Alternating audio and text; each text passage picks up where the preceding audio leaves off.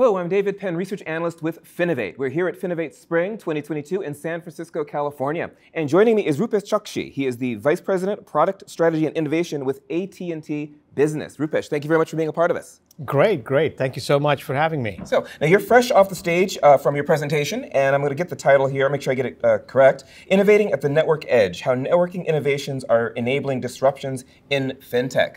I have to admit, one of the things I thought was really fascinating just when I heard that you were going to be presenting was the idea that we talk about so many things in financial technology, but one of the things we almost never talk about is the communications technology and the networks that make all of it possible. So I thought it was really great to have you and have AT&T Business part of Finovate Spring to really help lead a lot of that conversation. Absolutely, absolutely. And you're right in terms of, we're like the foundation layer, right? Yeah. In terms of how all of this innovation starts to kind of come together and take place. And super thrilled to be here today and looking forward to our conversation. Absolutely. So let's get into it a little bit. For those who didn't catch your presentation, as well as those who did, I'm wondering if you could maybe give us some of the maybe top 2 or 3 key takeaways you think that are the most important things for people to keep in mind when it comes to the relationship between networking and disruption in FinTech.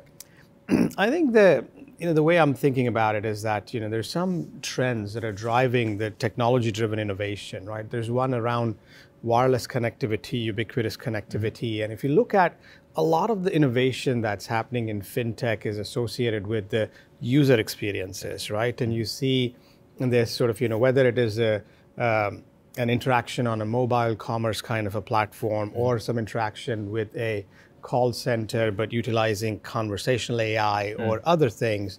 So connectivity plays a very important role, right? And having ubiquitous connectivity that is high scale, on demand is important. I think the second thing is that I see a shift to the cloud continue. Yes. So the cloud ecosystem is something that we're seeing ongoing. And what that is doing is then giving this kind of platform or the opportunity to create new applications that are designed for a distributed edge or that are designed for utilizing this ubiquitous connectivity and plugged into going back to the experiences part of it, what I was mentioning. And then all of that as continues to scale, we're going to see more and more pervasive computing and things that are always on, always available, always on demand. So when I walk around the floor at FinTech, I saw that a lot of the smaller, younger kind of companies are almost, banking on this infrastructure, this capability, this networking trend to be there to really differentiate the end experience and the end game for their products and services. Yeah, really interesting. I'd like to maybe follow up on that a little bit in terms of some of the things you've been here at Finovate, talking with people, probably doing some networking of your own. I'm curious, what are some of the things that you're hearing from them, from the people you're talking with, in terms of some of the challenges that they've got right now? So definitely, a lot of challenges, right? And the opportunities, right? So I think there is still a lot of siloed legacy infrastructure, right? There's still a lot of companies are dealing with, how do you kind of like take what you have onto a new platform, right? And, some of that journey to the cloud or the journey to the multi-cloud, is ways of what we call as modernization, right? So modernization of the app structures and modernization of the networking capabilities that you need to do that.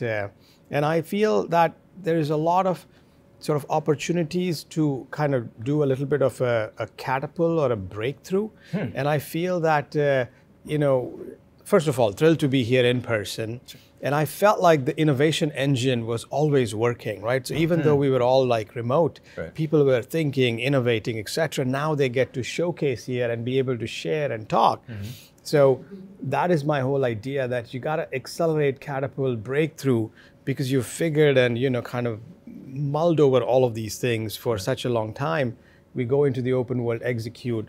I think the competitive differentiations are going to be, because if you think about financial services, is a relatively crowded space, right? Lots of banking institutes, lots of insurance companies, lots of technology providers, lots of fintech providers.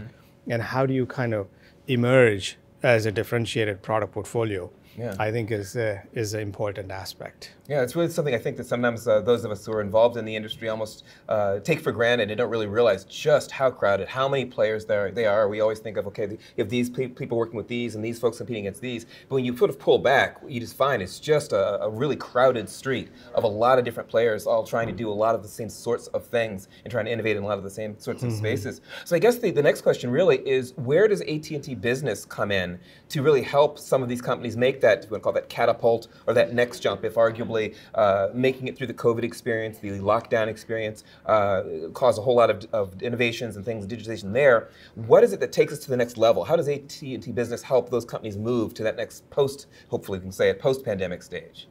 That's a great question. And the way we're thinking about it is that, look, we've all talked about the digital acceleration that took place, right? So 10 years worth of stuff happened in 2 years, right? We're grappling with this whole sort of, hybrid work environments, right? The other day I was talking with somebody about just sort of, the amount of kind of robotics that we're going to see. And it's not just the physical robotics, it's all these sort of, software robots, right, that are coming into play.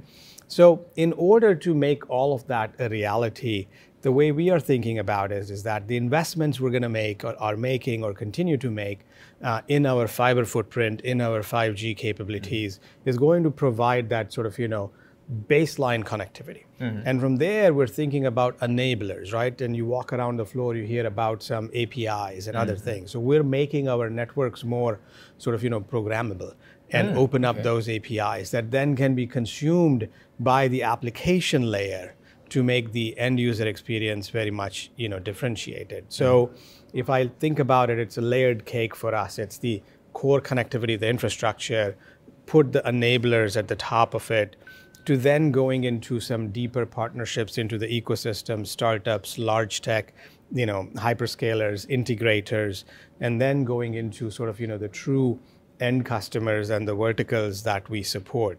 So, 5G is a big space, a lot of innovation opportunity over there. 5G with edge, it's going to continue to be explosive. It's going to be massive.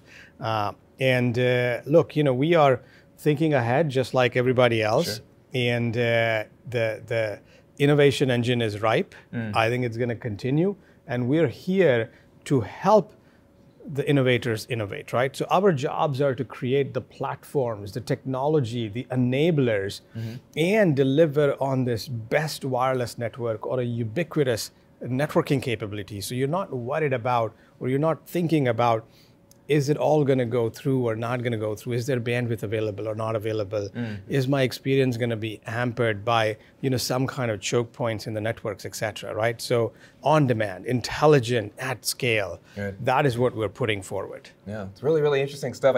I almost get you're talking about the idea of a lot of these companies that are sort of, in a sense, leveraging a lot of their innovations on the things that they know or believe are going to be made possible from networks like AT&T's. I almost think of a group of people outside of a club, and they're all ready, and they're all dressed up, and they're all ready to go and have a great time, and they're assuming that there's going to be, the band's going to be in there, and the band's going to be ready to go, and the food and the drinks, everything's going to be ready to go, and they don't really think about what's going to happen, only they know that once they get in that door, it's going to be great because it's got to be great. It's got to be great. And sort of in that vein, I wonder for yourself. You talked about enablers. You talked about 5G, which people have been looking forward to for so long. What are some of the things that maybe a lot of folks on our side don't really know about in terms of connectivity? That are things that you're thinking about and are really exciting you, maybe a year or two down the line.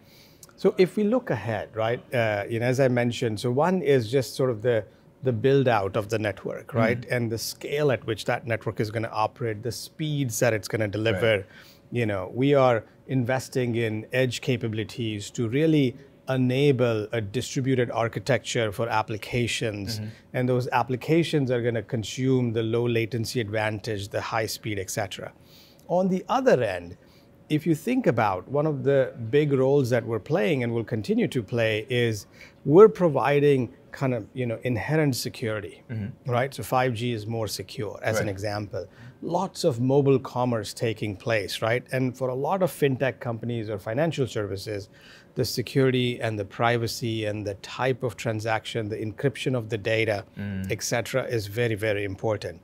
So what we're doing is continue to invest and innovate in that space to make it more and more easier for these sort of developers, for the application community, to make sure that it's not only a network that's going to have a slicing capability, but it's also a network that can do private routing, more secure routing, and deliver, again, going back to the whole sort of, the speed at which the transaction needs to take place, right? So whether you are a investment banker, or whether you are a mobile processor, or whether you're doing peer-to-peer payments, or whether you're doing large-scale data application because you need to provide or maintain all of these records, because it's a highly regulated industry, right? Whatever the use case might be, as we look ahead, the investments in 5G, in fiber, in the edge capabilities, in these enablers, is all sort of powering that opportunity. Yeah, very, very interesting stuff. Again, it's really been fantastic to have you here as a part of AT&T Business to really, again, talk about some of this stuff that I think a lot of folks, I don't want to say take for granted, but really just sort of count on, and they don't even maybe realize how much they're counting on it. And I think it's really great, again, to have AT&T Business here to talk a little bit about that and to really start to close that circle so that folks can start to know and appreciate and, again, participate in that conversation. Again, I think that's going to be so much important in terms of driving the innovations that we all know are just right around the corner. Absolutely. And the one message I'll kind of leave behind is that, look, historically, the application providers or the application writers or the developers never thought about sort of, the plumbing, right? Exactly. And they would always think about, okay, I got to go do certain form function kind of capability. I think they are now realizing that they have to take care of two things into account. One is the security aspects, right? So it's got to be secure from design perspective. And second is really harness and tap into the power of the networks, right? So you kind of create distributed, differentiated application experiences utilizing the power of the network. And that's what, I'm super excited to see in the conversations we had, here at FinTech. So again, thank you so much for having me. It's been a very fascinating conversation. And again, wonderful to have AT&T Business as a part of Finovate Spring this year. Great. Thank you so much. Really appreciate it. Absolutely. Thank you for joining us.